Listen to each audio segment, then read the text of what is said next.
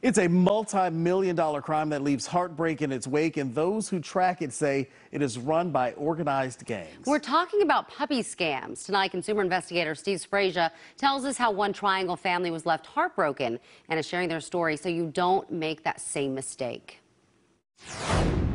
An empty crate, unfilled food bowls, and puppy toys waiting to be played with.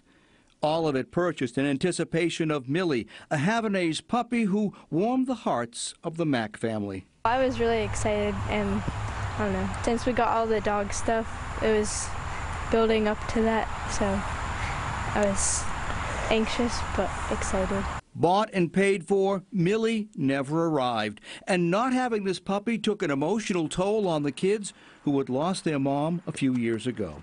I didn't think people would actually do that, like scam people like that. Joe Mack found the dog on a website offering home-breed Havanese. These dogs usually go for several thousand. Millie was being sold for $700. Why was it so cheap?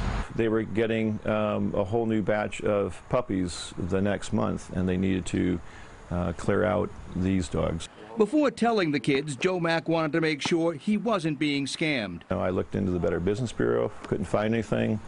I looked into the American Kennel Club. I didn't see anything, any red flags. He even did a reverse lookup of the photos to see if they had been used elsewhere. And you found nothing out of the ordinary? Nothing, the red flags.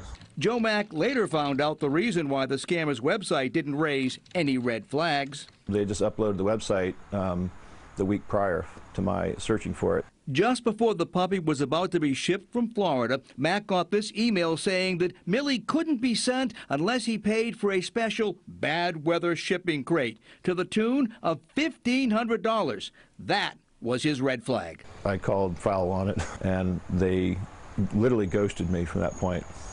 So you tried to contact them again? Yeah, and they wouldn't pick up. Turns out the scammer who stole Mack's $700 is no novice at this, according to the founder of PetScams.com. I was able to find about 10 other websites that have been shut down in the past 6 months belong to him. Brady says as soon as the sites get discovered as scams, they're shut down and new ones run by the same people take their place.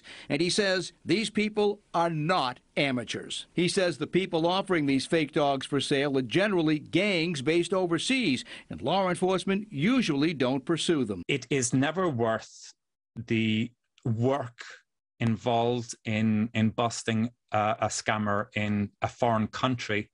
The cost would be way too high for law enforcement to do. He says the best way to protect yourself from a pet scam is to demand a video chat with the breeder and the dog and you all talking at the same time. Say, I like that puppy. I want to speak to the breeder and I want to see the puppy on video at the same time. So you have a video chat. I should have asked to see pictures of the dog, the mother and the father, live pictures, because everything they had was just stolen from the internet. The scammers also demanded a wire transfer by Zelle, which means the money was unrecoverable as soon as it was sent. I think if I had used a credit card, that probably would have helped me at least get my funds back. The Mack family hopes their story will help others avoid the same heartbreak that they went through.